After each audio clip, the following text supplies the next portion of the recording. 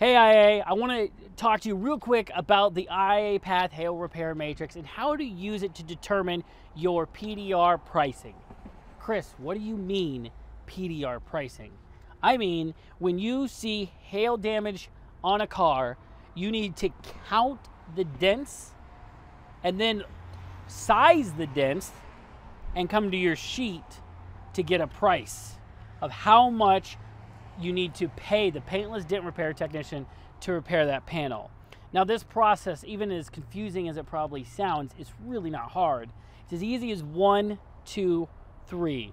And so the first thing is you have to identify your panel.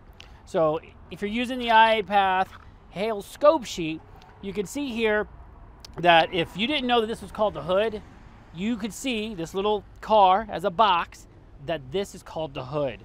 So the very first thing is you identify the panel. That's number one.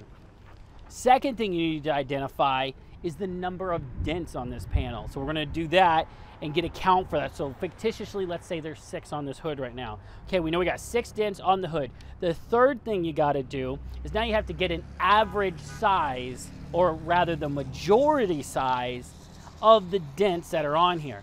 So out of the 6 dents, it appears that 4 are quarters and 2 are nickels. Well, then we have 6 quarters. We don't have 4 nickel or 4 quarters and 2 nickels. They're all deemed quarters. So what we would write on our scope sheet then is 6 quarters. Now, going back to the PDR price matrix, we identify the panel, that's number 1. We identify the dent count. These are ranges. So even if you're just in a range, whether it be 6, 9, or 13, the price is all the same. We're in the 6 to 15 range with 6 quarters. And then we follow that hood over here to this section, and we find the quarter for $175.